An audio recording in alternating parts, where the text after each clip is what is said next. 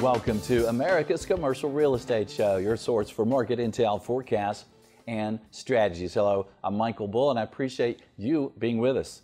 The segment's brought to you by CommercialAgentSuccess.com. Check it out if you are a commercial real estate agent or managing broker. It's the ultimate in training for successful and experienced agents. CommercialAgentSuccess.com. Well, today we're talking about retail and retail real estate, and retail seems like to be the land of opportunity out there, right? There's a lot of people who are really doing well with their properties, and some people aren't doing so well. A lot of these properties are being kind of redeveloped for various uses. A lot of interest and maybe a lot of opportunity in retail real estate. Please welcome my first guest. It's Barbara Denham, and she's with Moody Analytics Reis, and she's joining us on the phone. Barbara, thanks for being with us. Thanks for having me. Well, Barbara, like I said in the opening, there's seems like there's a lot of properties just really knocked out of the park and really doing well, but there's still some of those properties we see that don't seem to be doing very well. When you look at the market overall around the U.S., is the sky falling on retail?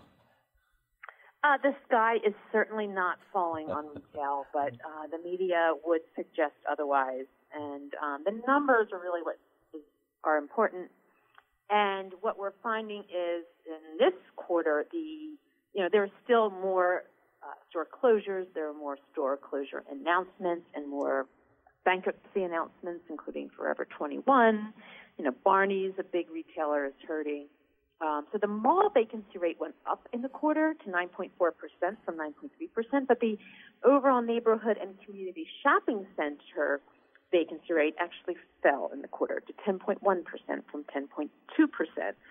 So we see this every quarter. We hear, anecdotes about the apocalypse in retail, and yet the numbers show positive occupancy growth overall, very low, but still positive, and even positive net rent growth overall.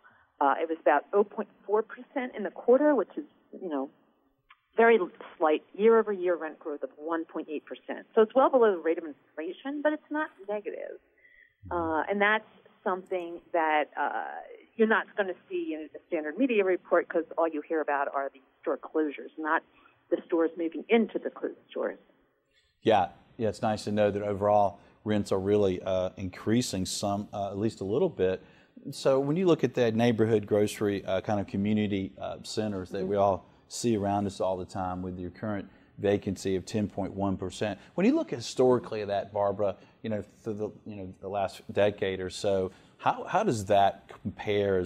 Is that really one of the best vacancy rates we've seen, or are we seeing the market even better than that?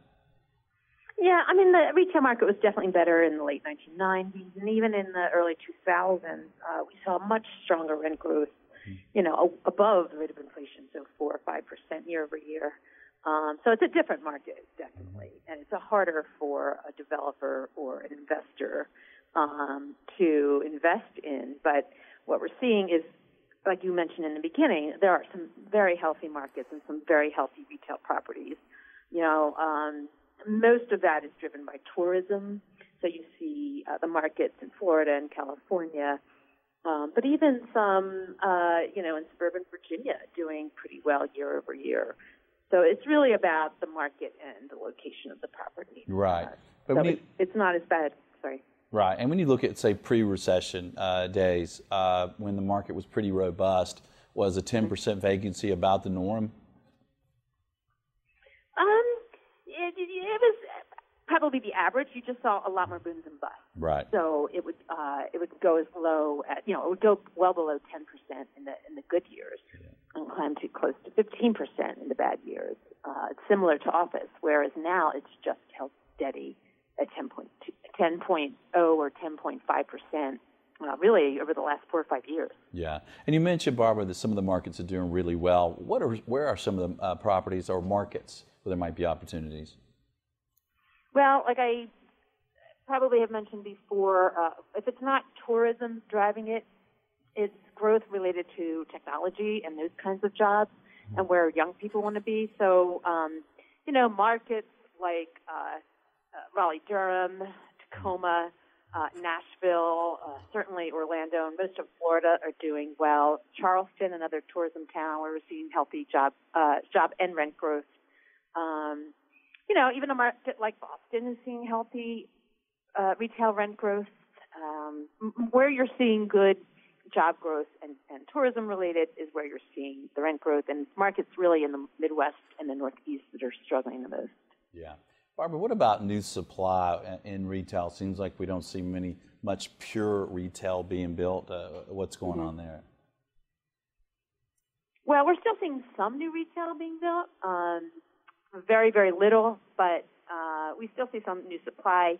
And another thing we're seeing is we'll see a closed store at a strip center, like if it's a JCPenney or a Kmart, they may take that offline and tear it down to build multifamily or self-storage, or they'll redevelop it as office or some other use. So it's kind of a shift in the supply. And yet a lot of that space is being marketed by gyms and trampoline parks and other entertainment venues that are more service-oriented.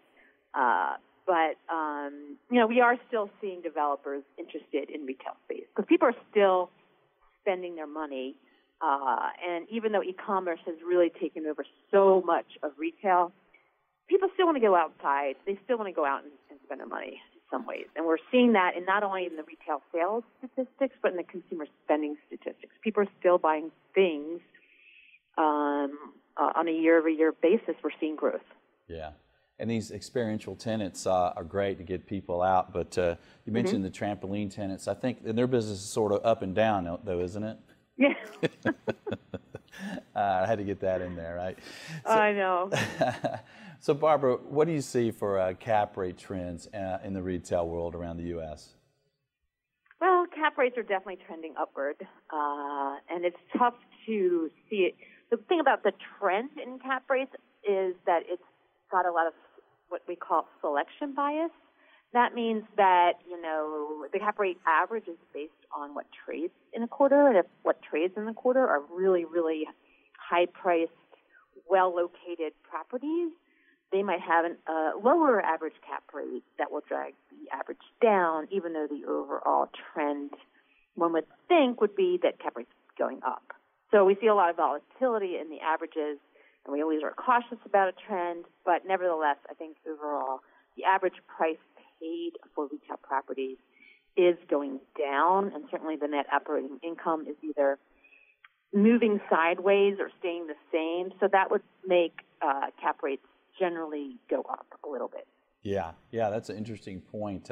I'm going to be emceeing a Georgia Appraisal Institute's annual conference. When we look at cap rates for retail properties, you got to be real careful with some of the changing use. Like I think we put under contract that $35 million center, but really half of that center is going to be torn down and it's going to be redeveloped. So it's kind of hard to look at, does the cap rate really matter on a deal like that, right?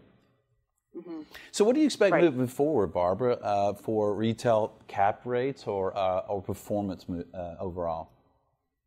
Well, like you just mentioned, there's still opportunities out there. Maybe not a retail property will be sold as a straight retail deal. But you remember the population and the job growth is still positive. And so people still need to get out and either buy groceries or, buy furniture, or, go to the gym and get entertained.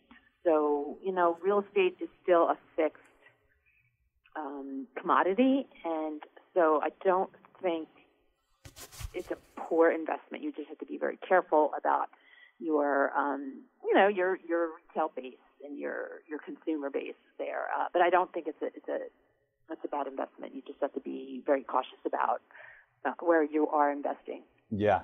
Well, it's interesting. I mean, we're all we buy stuff ourselves, right? Your family, my family. So when you guys are buying things you need, how much are you guys buying online? How much are you actually going out into some of these stores? Yeah, I mean, I think there's the demand to see your what you want to buy and feel it out and compare it to other products. I think it's still very, very important to a lot of consumers.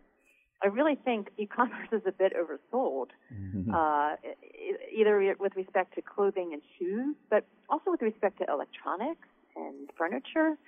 So I don't think retail as we know it is dead. I just think it's always in transition, and I think consumers will want to come into a store to check out the merchandise. Yeah, I mean, that's good to hear from you. You know, you're a young and hip person, and yeah, so are my teenagers. Yeah, there you go. And my daughter, who's 22, was just buying some furniture, and she was ordering it online. And I looked at the furniture, and I'm like, that looks very uncomfortable. Don't you want to go somewhere and actually sit in the furniture that you're going to live with? And she says, no, I'm good online. Like, okay, all right, we'll see what happens. Well, Barbara, thanks for joining us. Great information as usual. All right, thank you, Michael. Great talking to you. All right, and if you'd like more information from Barbara, their company's now called Moody Analytics Reis, and you can find their website at Reis, REIS.com. Well, stay with us. We'll have more on retail and retail real estate. I'm Michael Bull. This is America's Commercial Real Estate Show.